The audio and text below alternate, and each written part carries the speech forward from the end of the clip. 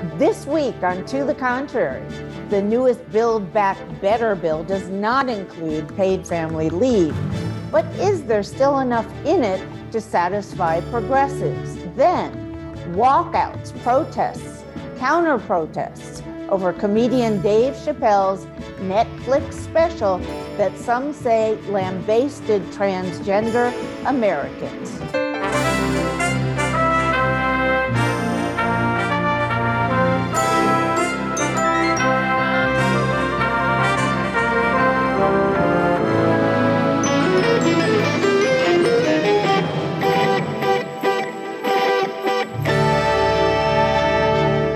Hello, I'm Bonnie Urbay. Welcome to the Contrary, a discussion of news and social trends from diverse perspectives. Up first, what's in, what's out, and who is paying for it?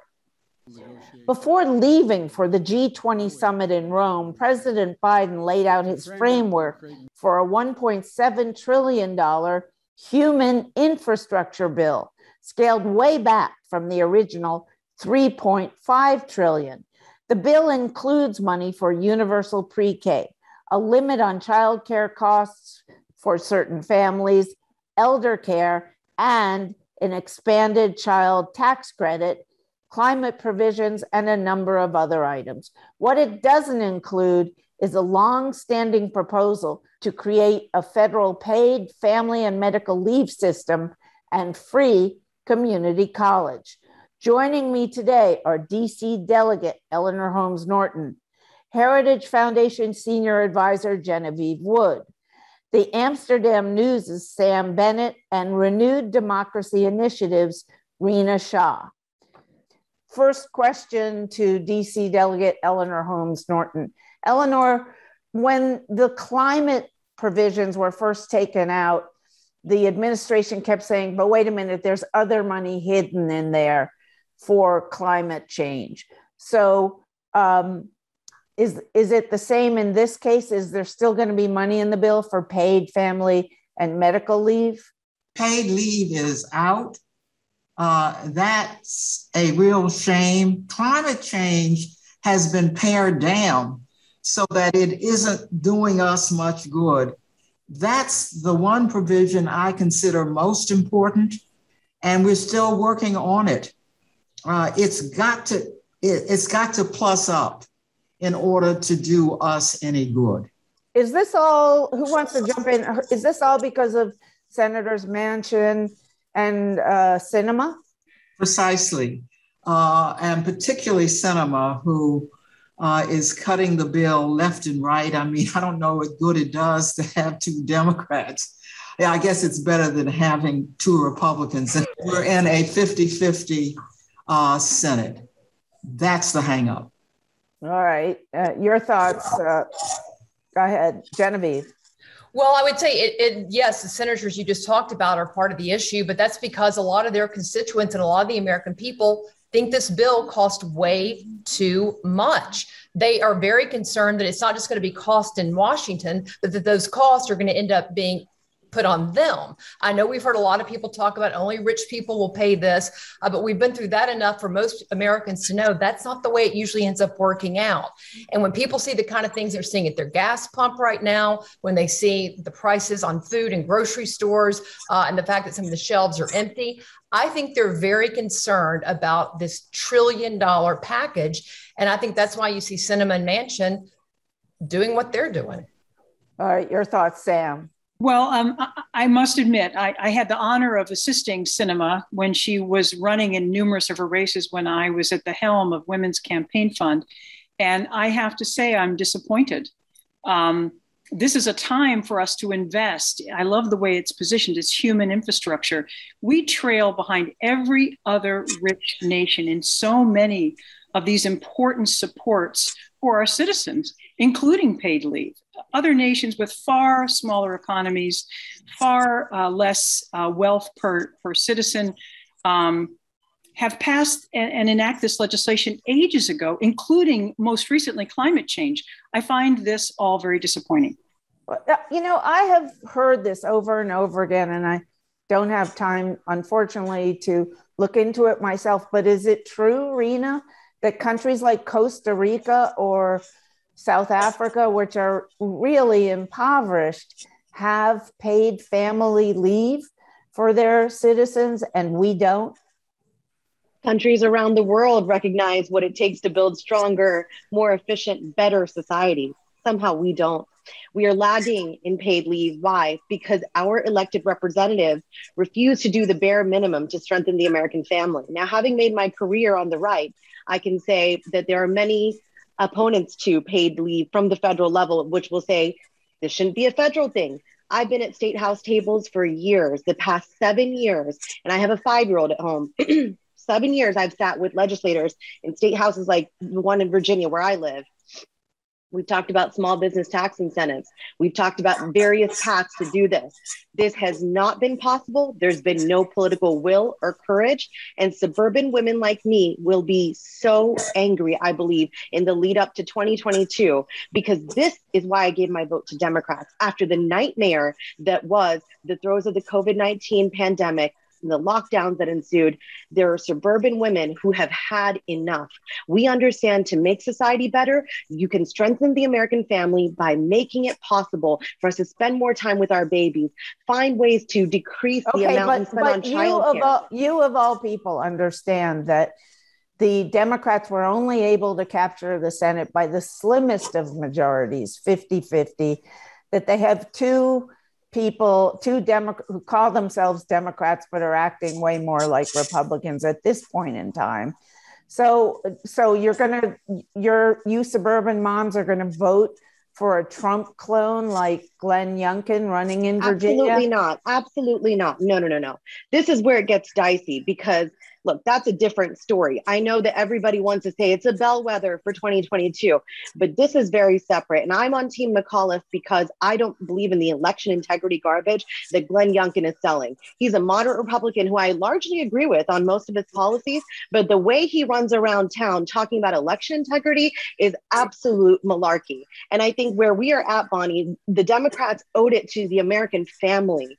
And I think to say that that this would have endangered their popularity, this is terrible. Paid leave is something we should be talking about doing because it makes sense. It just makes sense. We don't live in multi-generational households anymore. There are single mothers out there doing it and doing it to a point of exhaustion. What are we doing to our fellow Americans?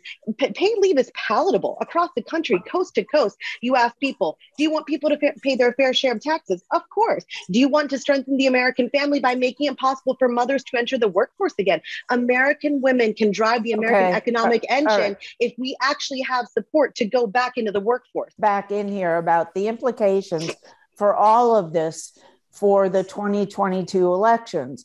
As Rina just said, now she was talking about what's happening right now, but a lot of people are putting that on what's going to propel voters to the voting booths in the congressional election, a third of the Senate, all of the House next year. So will the Democrats be blamed for a sluggish economy, inflation, delays at the ports, et cetera, all these awful things that are happening to the economy. And then on top of that, no payoff. Because we control the House, the Senate, and the White House, we're certainly going to be blamed. And in the off year after you have that kind of majority, you usually lose seats.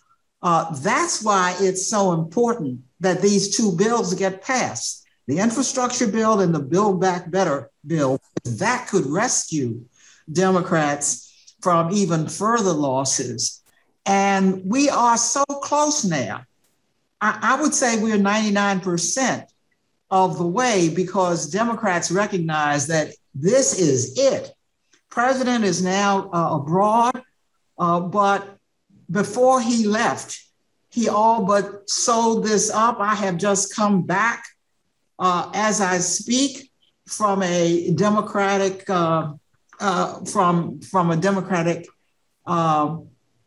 conference where the president appeared before he was about to go abroad. And I think we are there. And if we're not there, we are toast. And do you think anybody that that Democratic voters will give the Democrats in Congress credit for doing something for them? They won't if we don't pass this bill. No, but I'm saying even if you pass this bill, Sam, are Democratic voters going to think that it's enough? Or are they just going to say, so what? I didn't get my paid family leave. Well, to give Rina and Genevieve's party some credit, in my years of being a party chair, we had to work a lot harder as Democrats to get our voters to the polls, educate our voters. This becomes an education issue, Bonnie, for the CCC, for the DNC, to make sure that our candidates and the party itself gets credit for a job well done. And again, just to give a nod to the Republicans, their voters tend to be a little more disciplined and don't need quite as much push to the polls and information. But I think that's required here, Bonnie. Bonnie, can I just, taking this away from the political side of this for a second, I mean, if we're real, and let's talk about paid family leave. I'm not opposed to that. For the problem here is what often happens. Much of what was in this bill would have helped upper middle class and middle class working women, but not lower wage workers. We were going to be paying corporations to give people paid family leave. Many of these corporations and companies already do paid family leave. That was basically going to be corporate welfare for them. If we really want to help the women who need this the most and who are working for small businesses and companies that aren't already offering paid family leave, we should make this much more targeted. But they didn't go about it the smart way. And at the end of the day, it was going to be people working for larger companies that were going to get more of this. It's just the government was going to pay for it as opposed to the businesses. And the very low wage folks, many of which are single moms, were not going to get this out of the Democratic bill. Is that so? At the end of the day, if we want to be smart about paid family leave, let's not be political. Let's be smart from a policy perspective. But is that correct? And if so, no. Why was it positioned that way? Because they want to sell it to everybody. I mean, the Congressional Budget Office said that if you had passed the bill as it was now and the money they were asking for paid family leave, it would have only covered maybe 40% of the amount of paid family leave women would have requested. So it didn't even pay for itself. And again, it wasn't targeted. We already have companies doing a lot of this. Why are we going to pay them to do more of it? Eleanor, is that accurate that it was going to corporations, not individuals? The paid family leave was going to go to individuals and not enough individuals at that. It was going to companies who would then pass it through to individuals. So we were going to pay companies to pass it on to their employees. Well, that's right. And in many cases, but many of these case centers, Delegate, of these companies were already doing that. So there's no need to pay them. We should be so they could expand.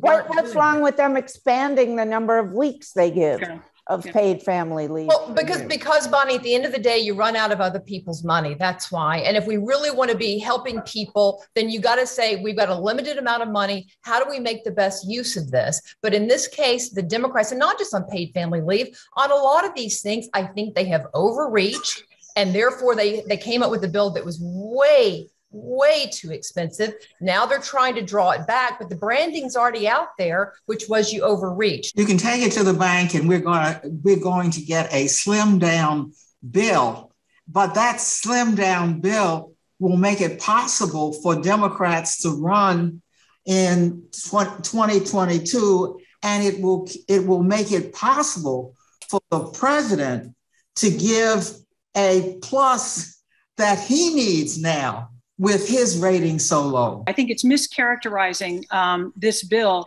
to call it an overreach. I would say it's ambitious, and ambitious in all the right ways, because we are so far behind other rich nations and other nations like Costa Rica, to your point, Bonnie. So it's not overreach, it's ambition, and it's long overdue. From compromise to controversial comedy. Dave Chappelle can't make a move these days, it seems, without igniting controversy. His latest Netflix special called The Closer has infuriated the LGBTQ community for several reasons. He stated that gender is a fact, in strict opposition to the belief that people are non-binary or somewhere in between male and female. He compared transgender women to white people wearing blackface or pretending to be something they are not. he defended Harry Potter author J.K. Rowling for comments she made deemed anti-trans.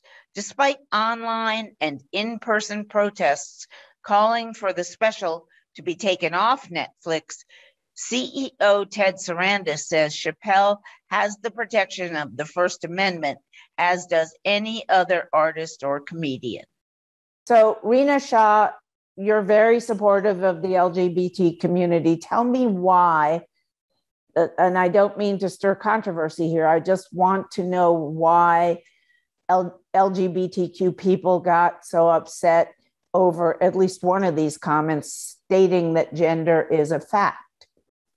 Well, it's obvious to me why they are up in arms about it, because it's denying who they are as people on its very face. And so, as somebody who is a supporter of the LGBTQ community, I really believe that this is tough. This is a tough issue to talk about. It's going to be difficult to have this debate in the public square because you're going to have people take extreme sides. But this is comedy. But don't you think, I mean, LGBTQ people make up about 10%, the most generous estimates, 10% of the population. And that's one leading and most fact. other Americans would say, I'm a woman or I'm a man, wouldn't they? Absolutely. But we also have to understand that as Americans, we have to be accepting.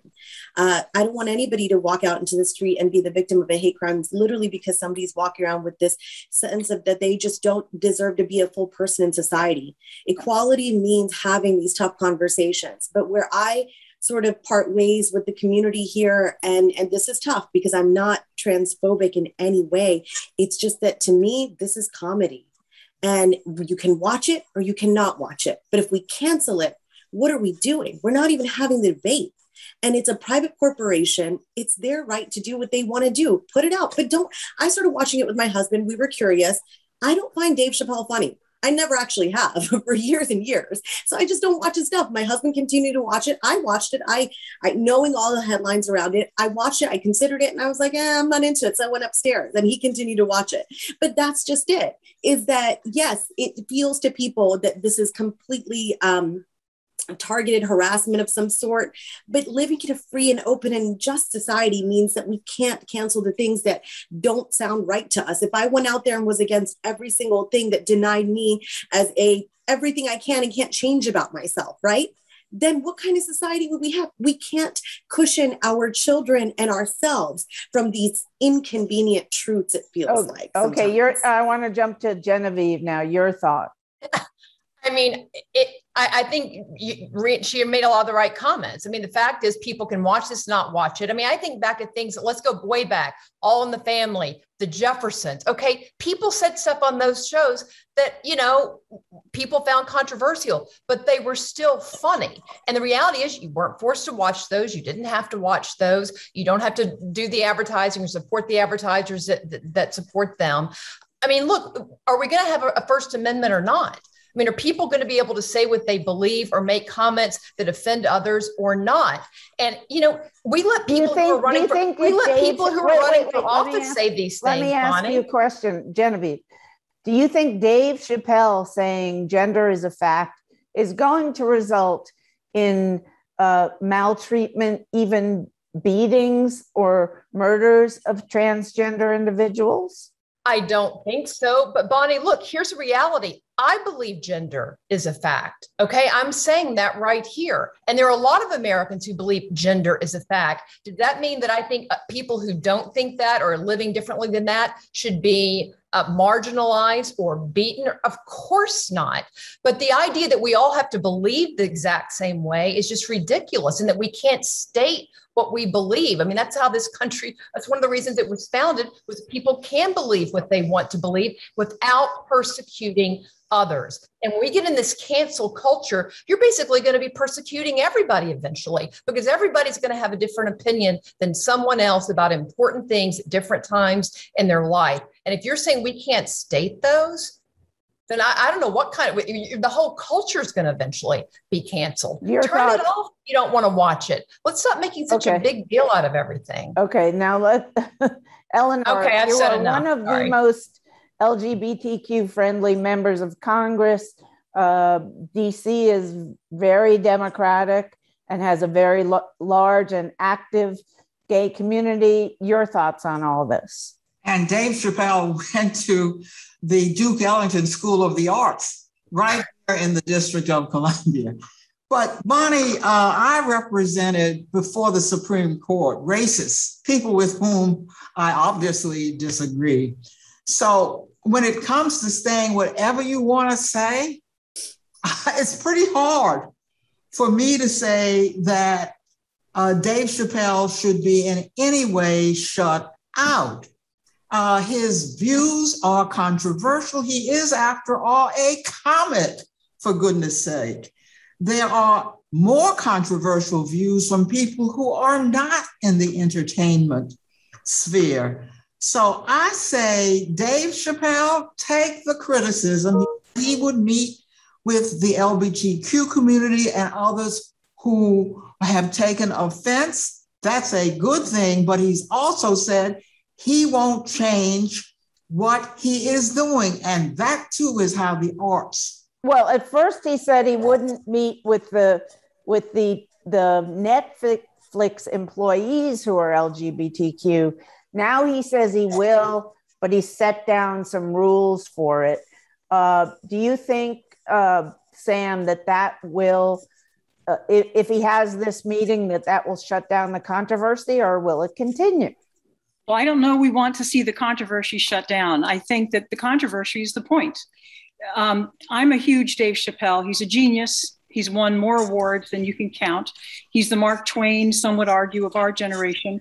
I think what's sort of elicited this response. But also, let me just say, as someone who, I'm not a fan. I watched the closer, the controversial episode, although it was things that he said over the years that also got him in trouble. But in this one, I think in an hour and a half, I don't even recall, it was extremely boring for about 2/3 or 3/4 of the time. A couple of times, and I didn't measure it, maybe 4 or 5. He had hysterically funny lines. And the rest of it was a lot of rambling and a lot of stuff that he wasn't even trying to be funny. Well, I'm sure you respect my right to love Dave Chappelle. But bottom line, I think the point here, though, is, and just as I always call anybody on using sexist terminology in everyday life, right? The danger here is normalizing that which is we all agree on is unacceptable, right? Whether you believe in transgender or not, I do. I believe in gender fluidity.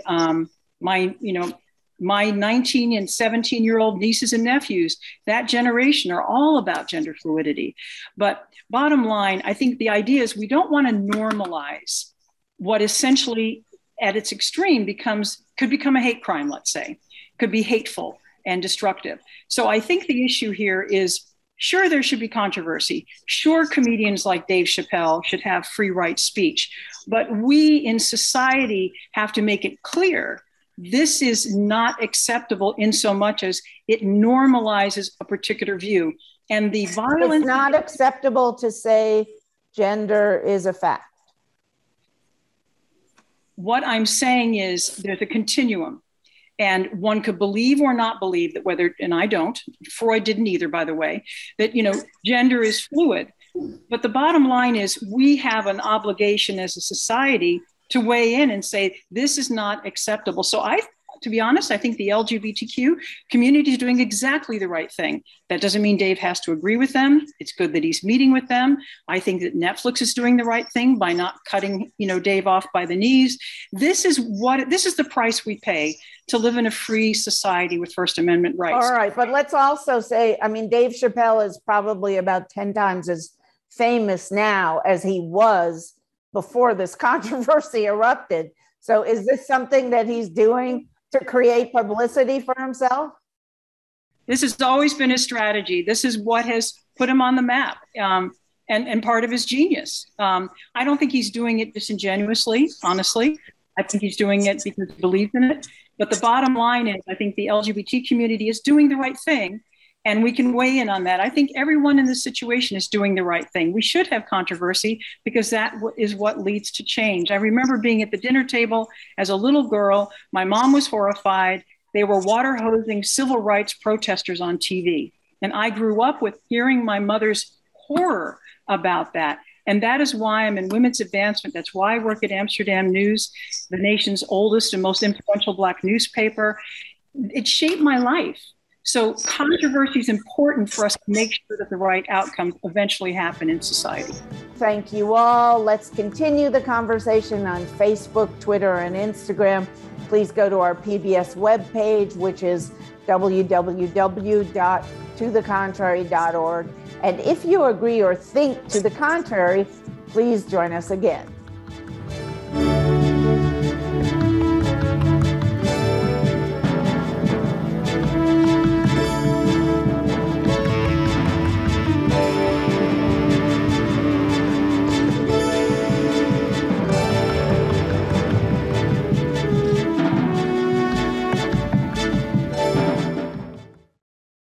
Funding for To the Contrary provided by the E. Rhodes and Leona B. Carpenter Foundation, the Colcom Foundation, and the Charles A. Freoff Foundation.